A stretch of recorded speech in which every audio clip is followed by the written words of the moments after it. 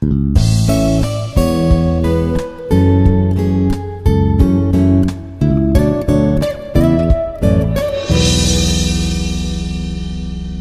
and welcome.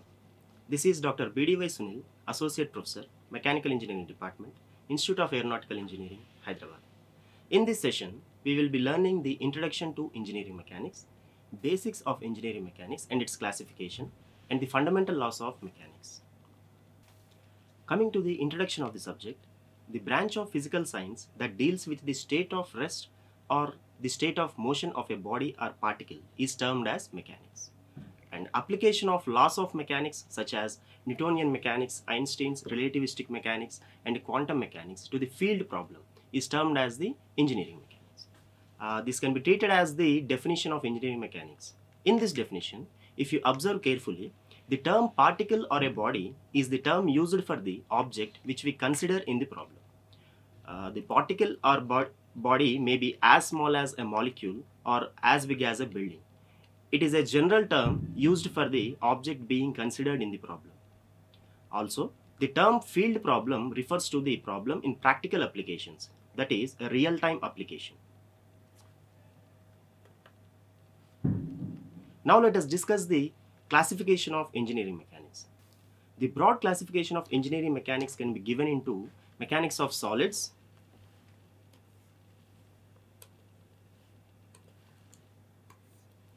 and mechanics of fluids. The solid mechanics is classified into mechanics of rigid bodies and mechanics of deformable bodies. A rigid body is one which is the distance between two particles in the body will not change in any position or condition of the whole body, that is, even when various forces are acting on the body, whereas a deformable body is one in which the distance varies with position and time. In rigid body mechanics, we have statics and dynamics. Static is the condition where the particle is at rest and we study the characteristics of that particle, whereas dynamic is the condition where the particle is in motion and we study the characteristics. Studying the characteristics of a static particle is simple and easy, but a particle in dynamic condition will be considered in two ways, kinematics and kinetics. Kinematics is the part of the dynamics concerned with the study of motion of particles without considering the force, which is the cause of the motion. A particle will be in motion only when a force causes it to move or change its position. And if we study the characteristics of the body in motion without considering that force, then it is called as kinematics. Whereas, if we consider the forces causing the motion of the body and study the characteristics, then it is termed as kinetics. Mechanics of deformable bodies is classified into theory of elasticity and theory of plasticity. Mechanics of fluid mechanics, the types of fluids seen are ideal, viscous, and incompressible fluids. For our present study, we will learn the static and dynamic conditions of a particle. We will see various laws configuring the systems, various methods to solve the field problems in mechanics, etc. Now let us see what are the various laws of mechanics, which are the basis for the problem solving in engineering mechanics. Archimedes, Galileo, Sir Isaac Newton, Einstein, Wagner, Euler, D'Alembert are some of the great scientists or inventors who have contributed a lot to the development of the mechanics. The fundamental laws of mechanics may be given as Newton's first law, Newton's second law, Newton's third law, Newton's law of gravitation, law of transmissibility of forces, and parallelogram law of forces. You have already studied about the Newton's laws in your previous years. Let us briefly recollect them and clearly understand what the fundamental laws of mechanics are.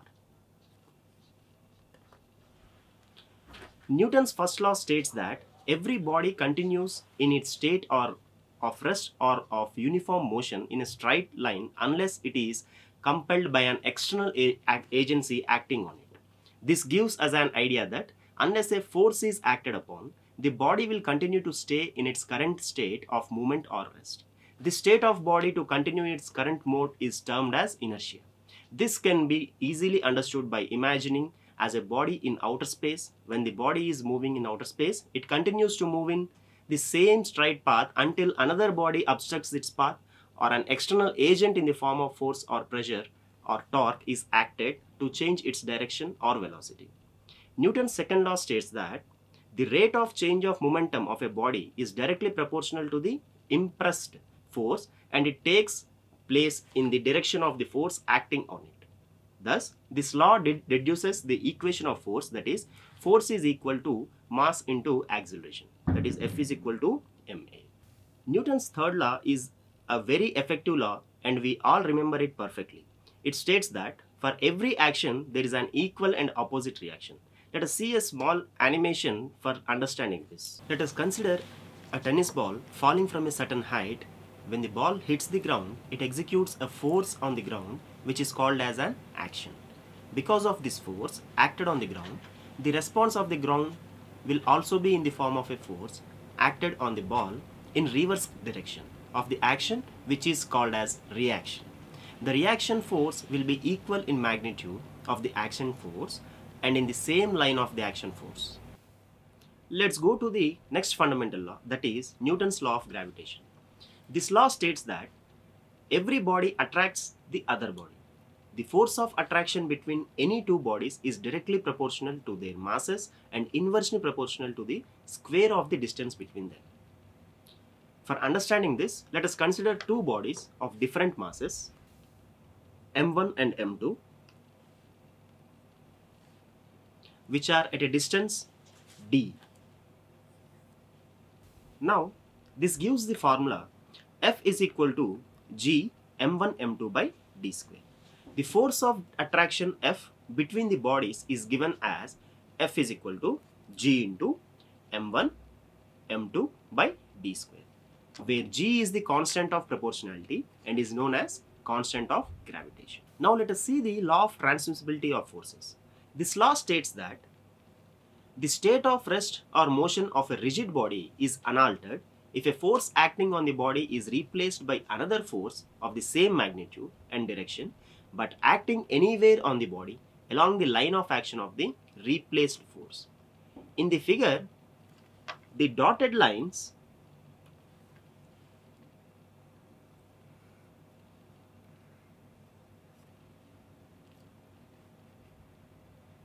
are the line of actions of the forces acting on the body. The equal symbol is given because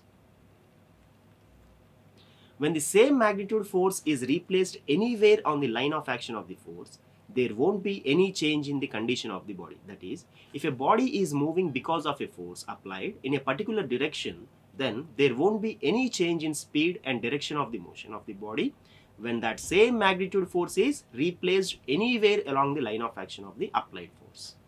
The next fundamental law which we will see is the parallelogram law of forces. This law is useful in representing or identifying the resultant force of two concurrent forces. The law states that if two forces acting simultaneously on a body at a point are represented in magnitude and direction by the two adjacent sides of a parallelogram, the resultant is represented in magnitude and direction by the diagonal of the parallelogram, which passes through the point of intersection of the two sides, representing the forces. For understanding this law, consider two forces P and Q acting on a body at a point O at an angle of theta.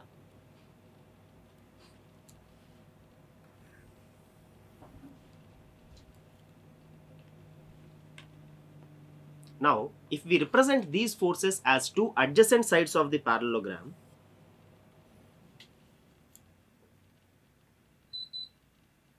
and complete the parallelogram OACB,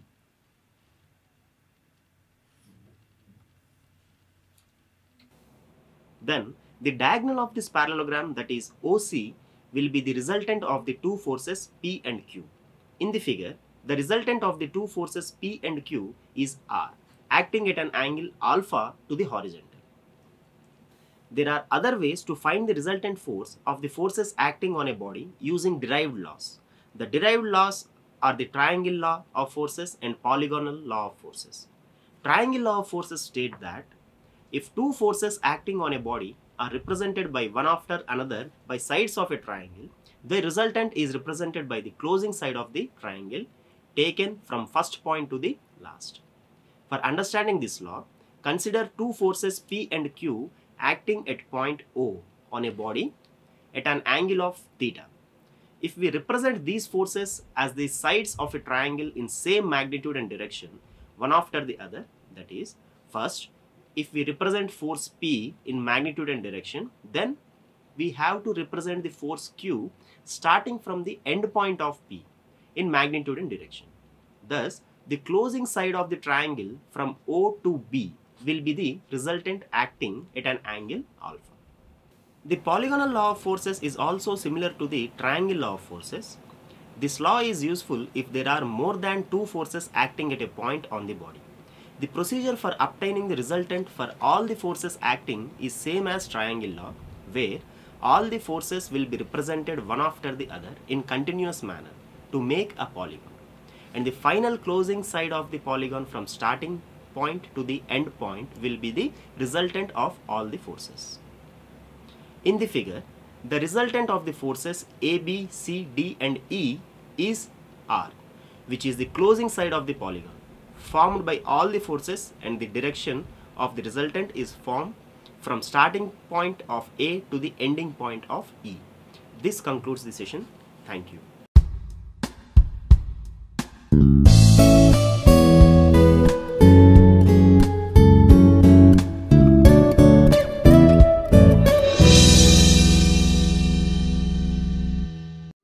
Like, share and subscribe. Hit the bell icon for more updates.